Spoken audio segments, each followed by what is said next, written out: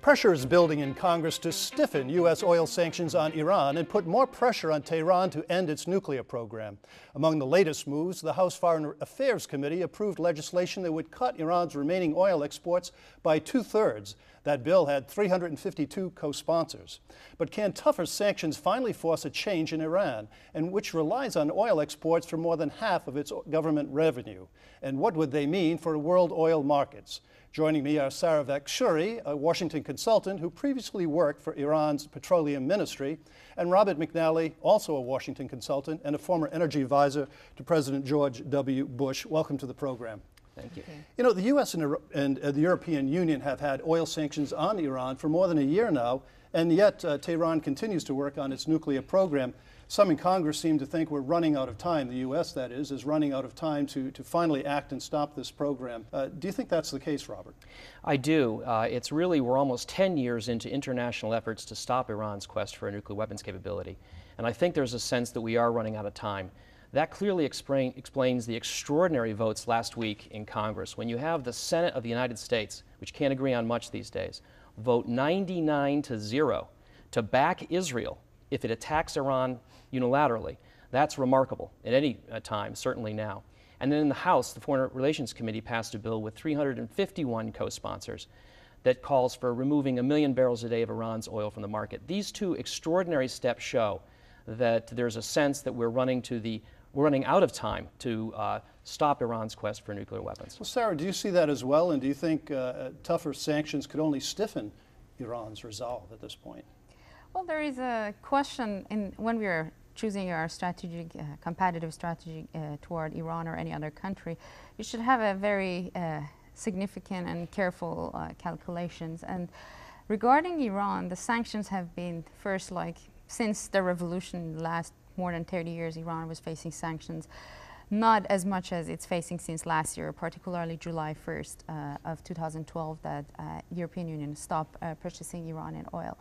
But now the more we are stepping forward, the pain of sanction on Iran is not as great as it was last year. Really? So last year, of course, because last year, for the first time, Iranian oil was going to cut to certain degrees from the market. Both psychologically and practically was tough for Iran, trying to find different ways to circumvent it. From now on going ahead, of course, it's going to be painful. No one can deny that Iran's economy is highly dependent on its oil revenue. But the pain is not as much as Iran felt it last year. However, we shouldn't push it to the certain point if we want to have successful negotiations with Iranian or diplomacy with them, that they completely lose the trust or provoke them to act crazy. Well, by crazy, and what do you mean by crazy?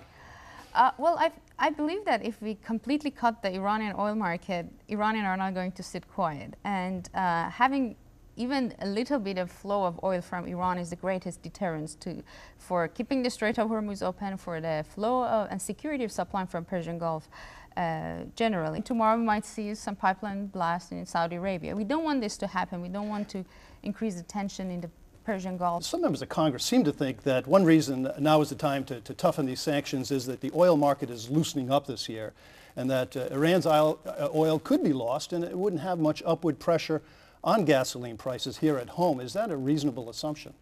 That would be a mistake, I think, for Congress to sell sanctions on that view. It's the right thing to do, in my view, because we're almost out of time and the consequences of failure are even worse for the oil market and global peace. However, it would be wrong to say the market's loosening up and we can do this without risk or higher energy prices. The most recent estimate of spare production capacity, sort of the safety cushion in the market, is about 2.7 million barrels a day. Iran exports between 1 and 1.5 million barrels a day, so there's roughly half of spare capacity will be gone.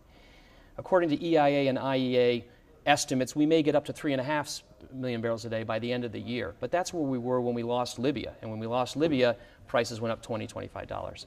So the market is tight. It may loosen in the future, it may not, but whether the market is loose or tight, the costs of letting Iran get nuclear weapons outweigh the potential costs of trying to stop them, including through sanctions, because sanctions might work. And so it's worth the attempt. But I think what we ought to do, instead of selling the sanctions as being cost-free, we should use the strategic petroleum reserves if necessary. And folks like SAFE and Nouriel Roubini, who have written reports sort of arguing for sanctions now on the view that the oil market is loose have also cautioned and said, you know, we have to be ready to use those strategic stocks because the market still is fairly tight and it could put upward pressure on prices. How do we resolve this? I mean, is the oil sanctions that big of an option here or not? As Robert mentioned, the spare capacity, particularly OPEC spare capacity, historically is low. And whenever the spare capacity is low in the market, it increases the panic in the market. The panic in the market increases the crisis in the oil paper market, and it's going to increase the prices. We don't want to reach to the point that, and we should not forget that already particularly the OPEC members are covering for the 1 million barrels of Iranian export, which already has been cut. So we need to keep some in the event of any emergency, whether it's weather emergency or if it's the unrest or a political emergency, to keep that. Regarding the strategic petroleum reserves of U.S., well, this is, as of May 24, was 696 million barrels, which with the current consumption of U.S. around above 90 million barrel a day, will last 36 to 40 days for U.S. So this is really for the event of emergency. I don't think there's... You don't think it should be a tool here? I don't think it should be a tool, and I don't think there's any appetite for using that as a tool. Sarah and I agree on the tight spare production capacity, and if any fearful event were to occur, sanctions or a nuclear Iran or Israeli attack, prices will go up sharply. I think we see strategic reserves a little differently. The important number is 1.5 billion. That's how many barrels are kept in the IEA countries. The U.S. has about half, 696, as Sarah said. Germany, Japan have the large parts of the remaining countries. And so they would coordinate in the use there.